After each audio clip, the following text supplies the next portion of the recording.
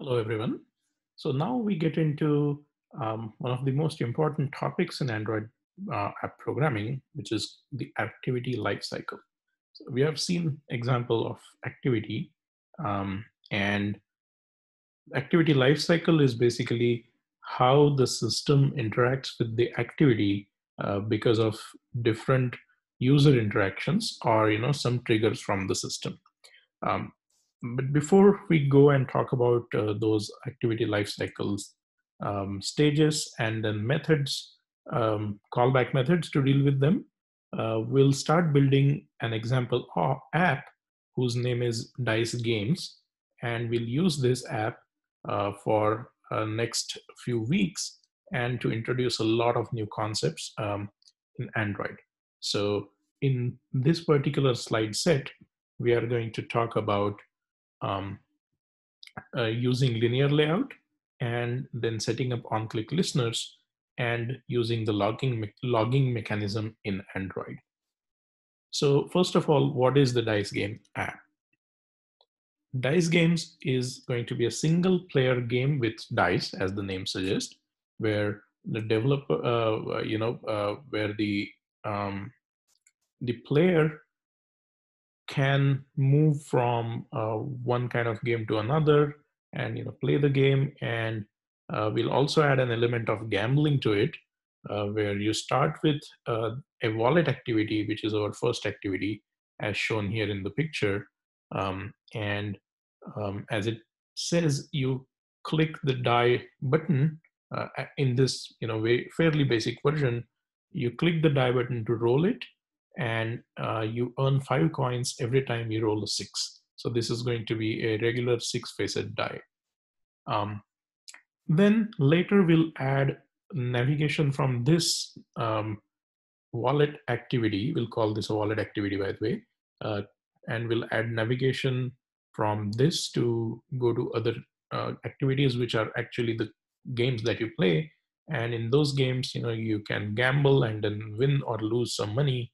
So whenever you come back this, it should reflect the new number of coins, and it should allow you to earn more coins from this point. Okay, so that is the basic idea of this fairly simple game app. But as I said, we'll develop it over next few lectures, and we'll introduce many interesting aspects through that discussion.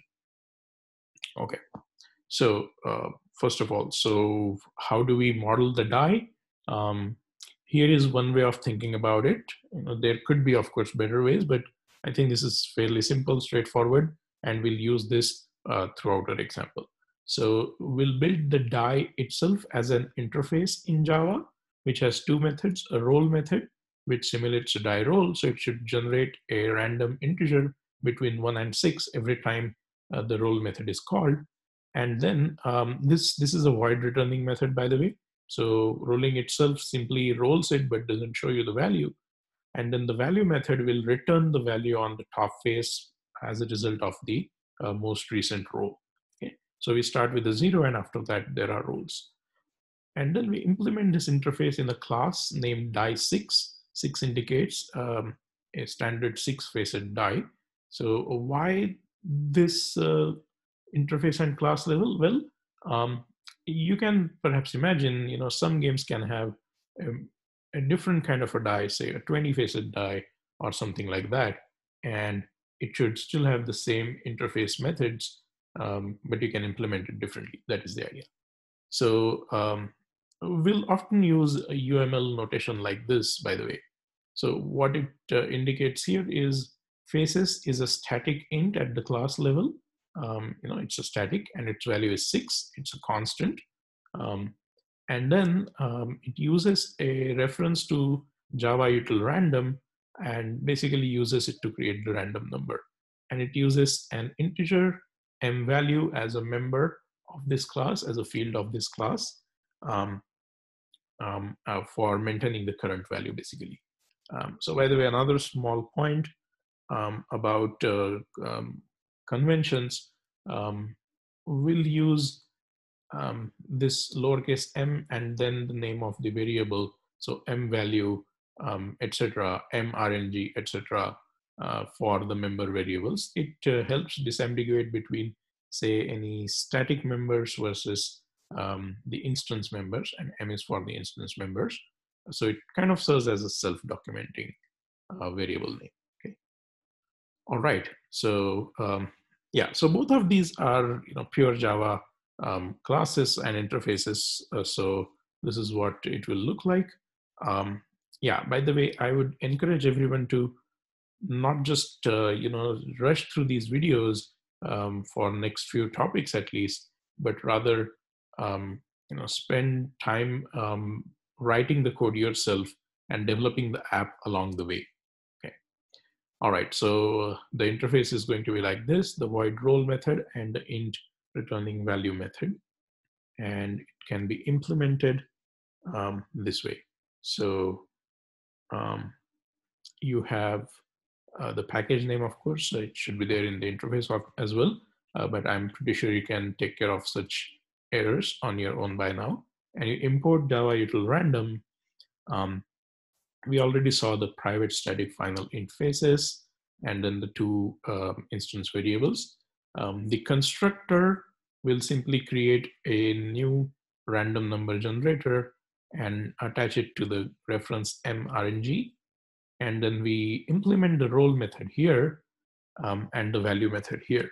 So inside the role method, we are calling next int on the instance of random, and we use the overloaded variation of next int, which takes an integer argument and uses it as the upper bound for creating the random integers. So basically, this method call itself returns a random integer between 0 inclusive and faces whose value is 6 exclusive. So we add 1 to it to keep our value in the proper range, right?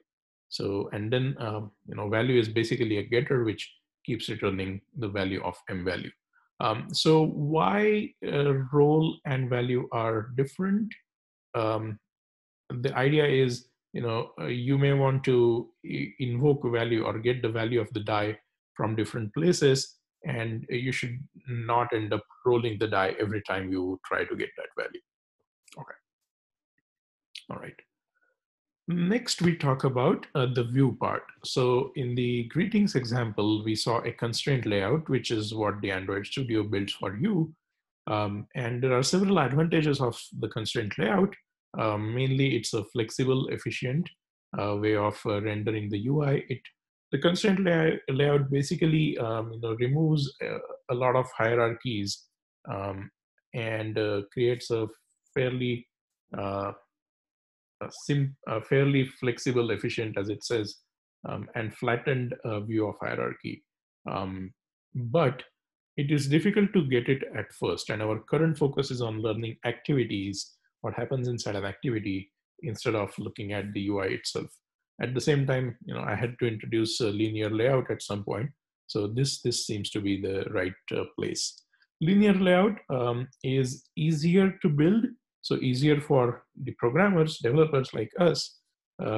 What it does is basically it puts elements in either a horizontal or vertical order, and then to create complex UI, you end up creating a lot of linear layout inside linear layout type of hierarchies. So that's what we'll see in this example. So here is the UI, that we saw a couple of slides back on the right-hand side. And here is the component tree of that UI. And we'll see how each element maps to what view on the UI. So the top level or the root linear layout basically is the entire screen. Inside that, you have a wallet label text view, and it is basically what shows this information. Okay, as you can see on component tree, it's pulling it from @string wallet_info. That's where it's pulling it from. Then you have a horizontal linear layout, which is basically these coins and the number of coins, right? So you see the coins here as a text view and number of coins also as a text view. So they are also pulling strings from at string resources, we have a string slash coins, which is the word coins, and a string slash 0, which is the value 0. So once again, those who are developing the app along the way, you should create all these strings at the appropriate place. And you know how to do that from one of our previous videos. Finally, we have a button. A button is an element you can create, and we'll see how to do that in the code in a second.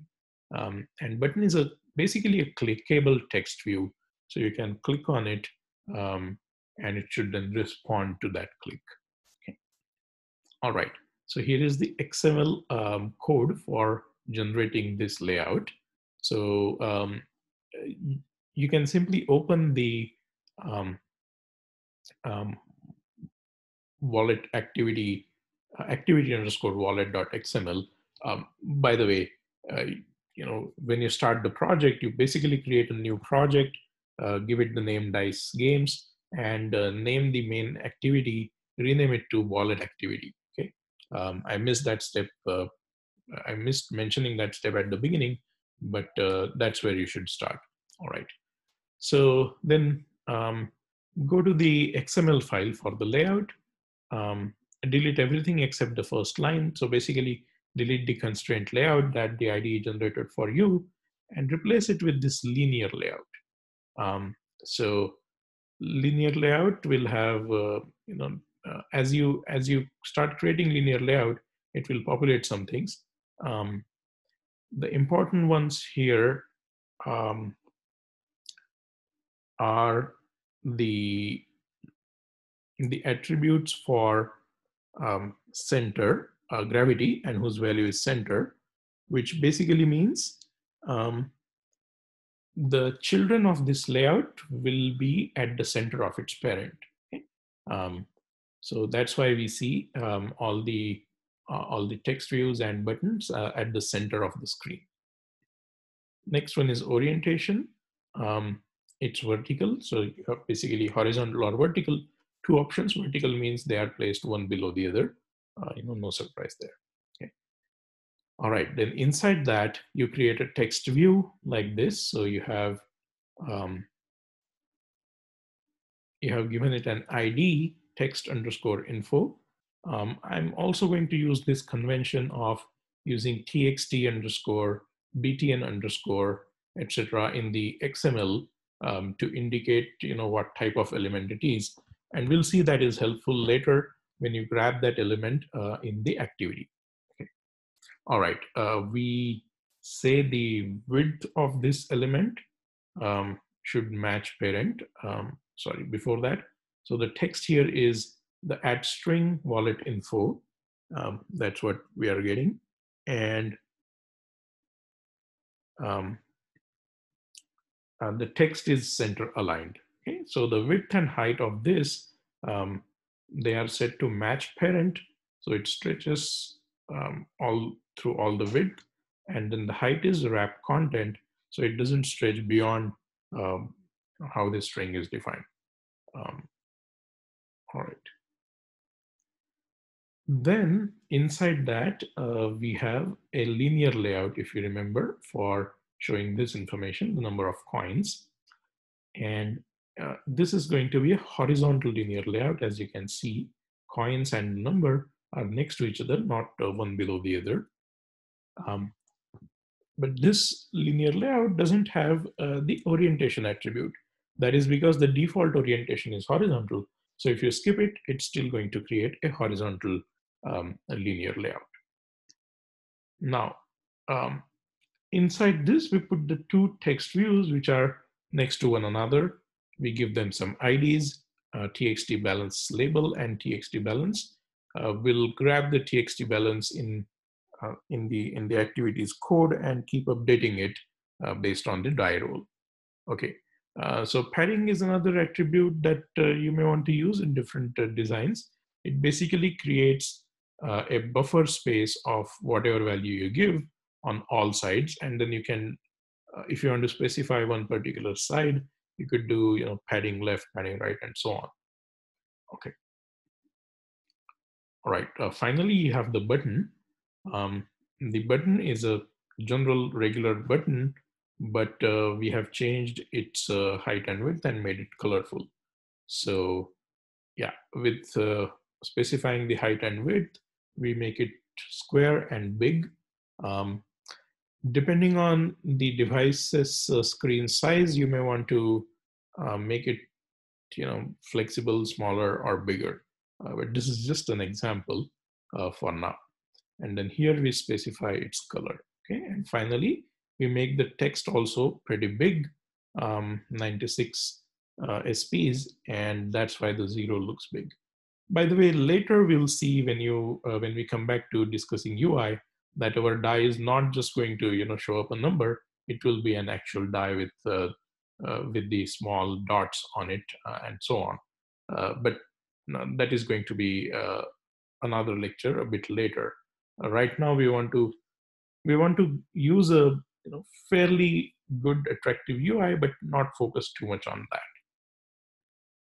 Okay, so let's pause here and we'll come back to the wallet activity in the next video.